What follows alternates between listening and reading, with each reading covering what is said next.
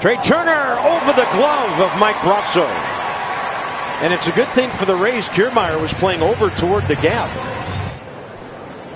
And this time he's going to pull it. Extra bases. Schwarber coming to third. Bob Henley's going to hold him. Trea Turner into 78 hits. That ball hit well. Right center. He's got 99 hits. See you later.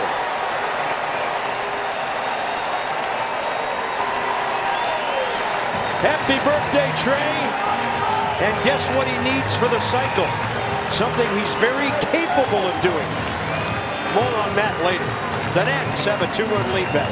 Get this guy to Denver. Too, but all it takes is one errant bounce.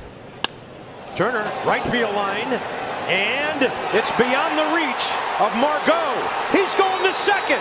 He's going to third. Here's the throw.